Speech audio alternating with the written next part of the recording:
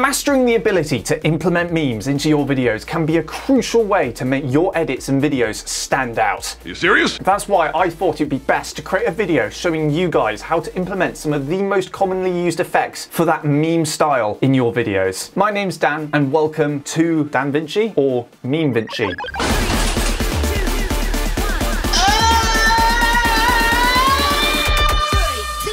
Okay. It is Wednesday, my dudes. Free Shabakadoo! Oh, my beauty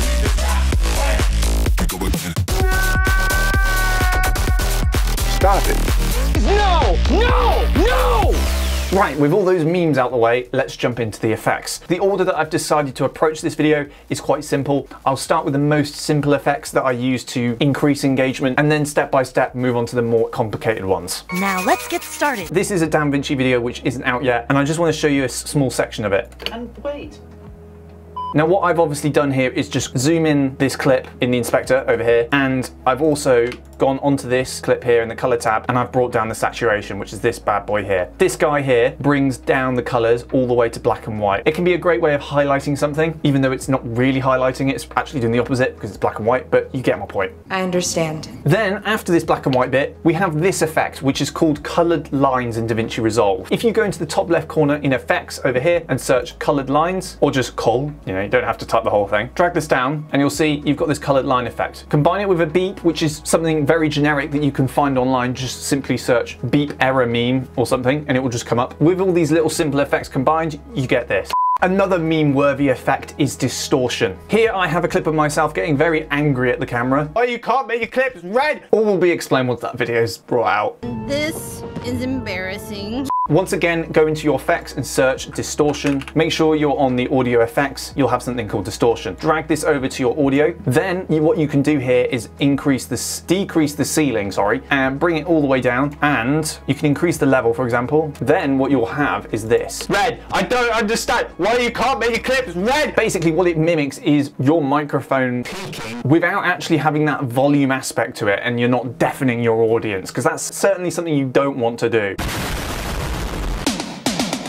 Combined with a bit of camera shake in the effects, and then in the inspector, I've just increased the speed all the way up to the max and brought up the PTR speed. It creates this real sense of urgency and aggression, which I really like. I don't understand why you can't make your clips red! Also, another little touch that you could add to a scene like this is you could go into the color tab and increase the red gain and decrease the lift. Red, I don't understand why you can't make your clips red! My mic literally died halfway through this video and I'm furious. So I'm refilming this section. Yay! Why do I do this to myself? I don't have to make these videos. You have no choice. Now another really cool meme effect that I use regularly is Vortex and Dent. These two are really nice distortion effects that you can use in Fusion to really enhance the silliness of your videos. Like this. I have huge brain. That is a huge brain. So let's go over into this clip here, go into Fusion, then I want to search tracker.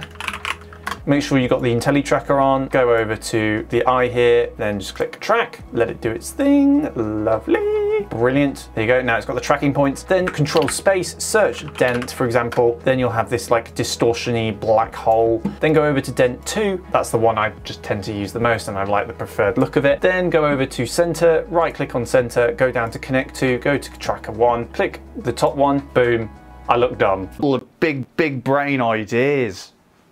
And this is an effect that I just use all the time. Obviously, you can do the same with Vortex. If you delete Dent and just search Vortex, you can then go to center, right click on it, click connect to tracker 1, and it does the same dumb thing. I look lovely. Very, very handsome boy. Ah, get away! Another one is this fantastic planar tracker effect, which I actually included in my 100 effects and features video. Go into Fusion on your clip, control space, planar tracker, draw around the thing that you want to be tracked, in this case my head. Then go into inspector, make sure the motion type is set to translation.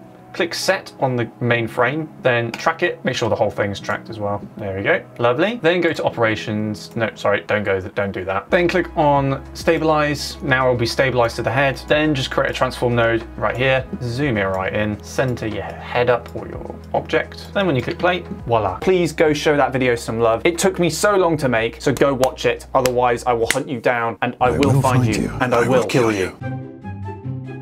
Another really cool feature, which isn't in DaVinci Resolve at all, is a site called PlayPhase. This is my little secret that I'm sure a lot of you guys see on the channel, where I cut away to just a random clip. I mean, this is random, right? From a film of someone saying the exact words that are relevant to the previous clip of me talking. I can assure you, Senator, this is relevant. So for example, if I search, I don't know, Dan, because my name's Dan, it's just brought up 9,758 different clips of someone saying the word Dan, which is brilliant. And then go down to the bottom left corner, click this, and you can download the video instantly and put it into your videos. Just this little secret side thing that I just wanted to show you guys. But otherwise, guys, that is the end of the video. Feel free to subscribe to the channel if you want to see more of me. I'm nearing the big 20K and I will do something special for it. I am actually in the process of making a very different video that I've never ever made before.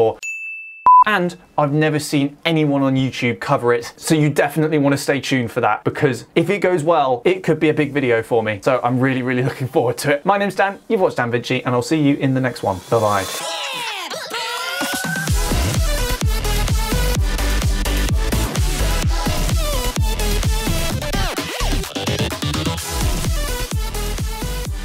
I hope you enjoyed the memes.